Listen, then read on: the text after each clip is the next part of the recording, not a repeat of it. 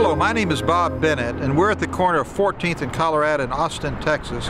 And behind me is the Tom C. Clark building, named for the only Texan who's ever served on the United States Supreme Court. Justice Clark also was an Attorney General for the United States, and then from 1949 to 1967 was on the United States Supreme Court. You may have a similar career as Justice Clark, but unless you get past the hearing before the Board of Law Examiners and successfully complete that hearing on the 5th floor of this building, your legal career may be over before it even starts. Behind me is the state capital of Texas, where the legislature, in its wisdom, decided that before you could become a lawyer, there has to be a determination of whether you have good moral character and fitness to practice law. That's what the Board of Law Examiners across the street has as their ultimate goal, to make sure that the public is protected from attorneys who don't have these characteristics. Given the importance of this character and fitness hearing, do you not think it's important to have someone who's going to walk these steps with you so that you're properly prepared, properly represented, and properly defended?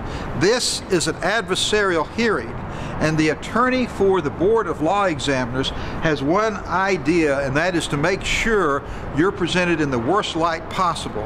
And so we need to properly defend you and make sure you understand what's going on. And that's my role in this process, and I look forward to doing it. You may have a question why you should hire an attorney to help you through the Board of Law Examiners process. I can give you several reasons for this. Number one, this is a very, very stressful time. You're in law school, you're getting ready to take the bar exam, you have lots of pressures on you, and the last thing you need is another stressor such as what happens with the Board of Law Examiners.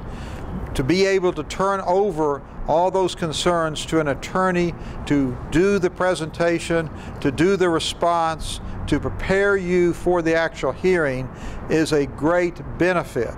Second, to be able to have someone who has been through this process numerous times before will give you confidence when you actually have to go to the hearing. You may want to know more about the process of becoming a lawyer and the process with the Texas Board of Law Examiners. What I would suggest you doing is going to our firm website. If you look at www.BennettLawFirm.com, you will find a slew of information that will help you understand the process. Also, there's an independent website called AVVO. That's www.avvo.com, which is a website for attorneys and clients. But ultimately, if this hasn't satisfied what questions you may have, give me a call. Call Bob Bennett at 713-225-6000 or email me at bbennett, that's one word, at BennettLawFirm.com, and together we will make sure that you understand what goes on with the Board of Law Examiners.